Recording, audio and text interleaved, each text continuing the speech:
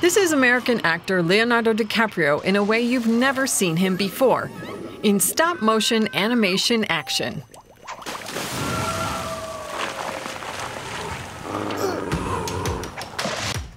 This is the work of French director Victor Haegelin, who makes animation films and ads in his Paris studio.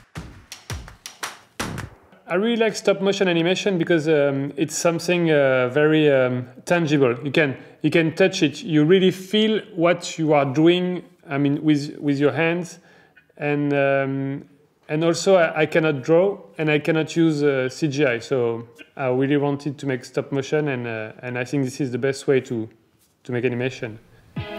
Victor's been creating stop-motion animations for 13 years.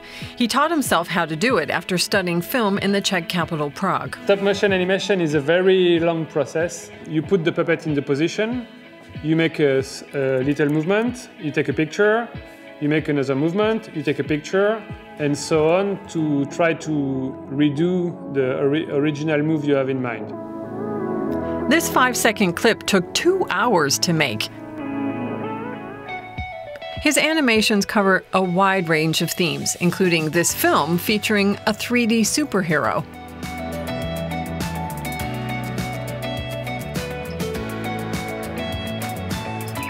Other clips are simple loops made for fun for Instagram.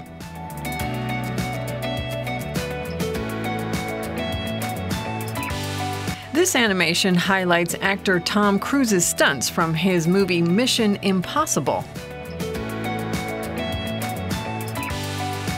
And Victor's bear often makes other popular appearances on social media. But it isn't just for fun. The artist earns his money with animated ads for big international companies.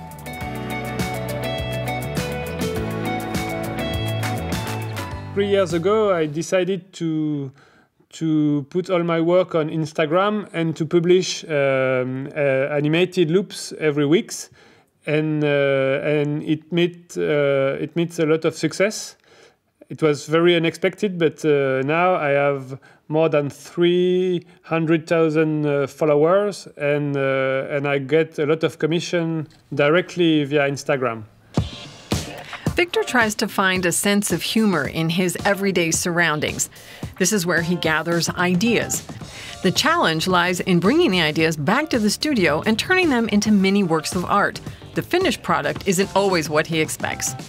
When it's done, I'm very happy to look at it frame by frame, because while I was animating, I was focused on what I was doing. So sometimes I didn't notice I did some move or some other move.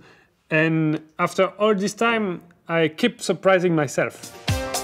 And Victor continues to surprise his fans as well with his unique and unusual classic form of animated photography.